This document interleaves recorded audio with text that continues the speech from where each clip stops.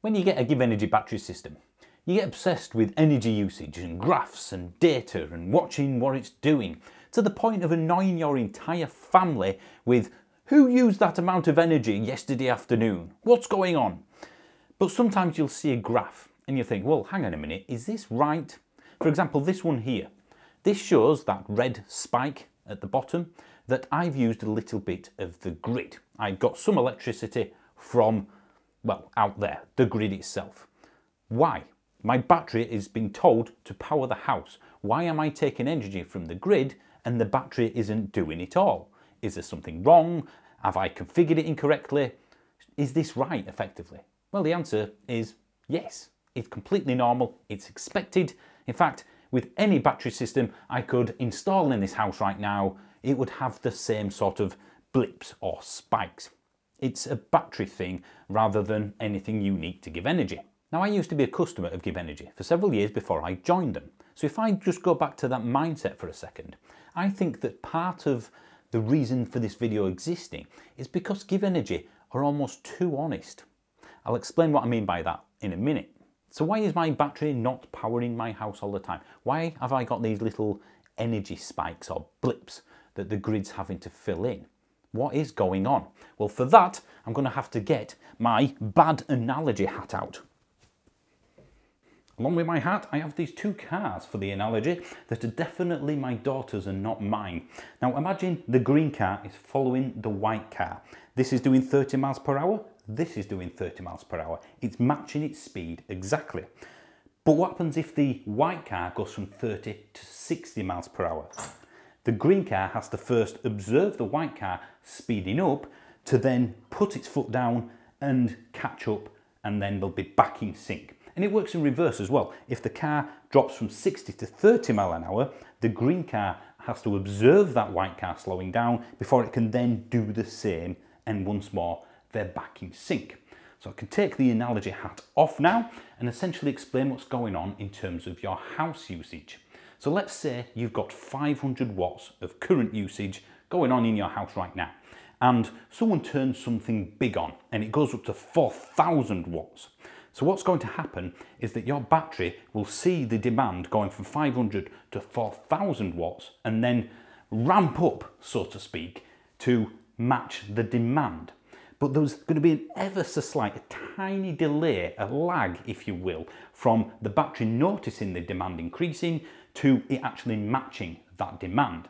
That little blip that you see on the graphs is the grid filling in that little tiny bit of space in between the house demanding, in this case, 4,000 watts, and the battery providing it.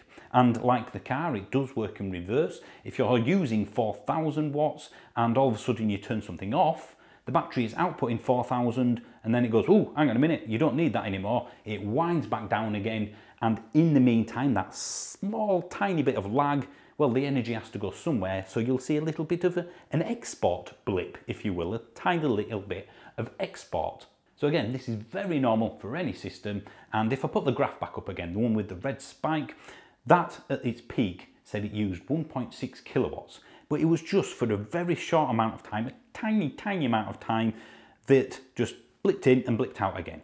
If I look at my energy usage, it used roughly in that brief period, that brief blip, about 0.1 kilowatt hours.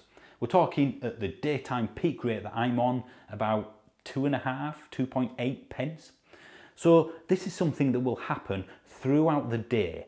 When mainly you turn something large on or something that uses a lot of energy suddenly kicks in or turns off again, because your house is constantly fluctuating in terms of its energy demand. Everything that uses electricity, like your TV, a computer, depending on what you're doing with it, its amount of electricity consumption just fluctuates constantly. Put dozens of that type of device in a house and your house demand is fluctuating accordingly. The Give Energy battery system is actually really quick at responding. In fact, this is another reason why it's worth doing firmware updates. Every now and then a firmware update will increase the response time, which reduces the amount of grid input that you need. It might be a fraction of a second, but every little helps. It's actually quite fascinating to watch when you're in the labs at Give Energy. Every half a second or so, it's checking the consumption of your house. What are you using now? What are you using right now? What are you using right now? And again, it's always fluctuating. So again, this is normal. It's nothing to worry about. It will use over a period of 24 hours a tiny amount of electricity, probably, I don't know, less than half a kilowatt hour. And it is completely normal for a battery system, not just a Give Energy battery system. So what did I mean exactly by Give Energy earlier on being too honest? It's about the data. So they show you the data, the little blips, all the things I've just mentioned, it shows it on the graph. If I put my energy geek hat back on for a second, it ruins my graph. I've got a nice, not using the grid at all graph, and then I have this little red spike. It's ruining it. What others sometimes do is effectively smooth out those spikes, smooth out the graphs, so it's not immediately obvious as to what's going on. So what do you think we should do? Should we smooth out these little blips, these little spikes, to make the graph look better and ultimately not hide data? That's not what's happening with anyone else either, but just make it look a bit neater? Or should it just be, this is your data, this is what's happened, and at that millisecond, it was just getting a little bit of grid input. It's just bad luck almost. Now hopefully that explains what's going on.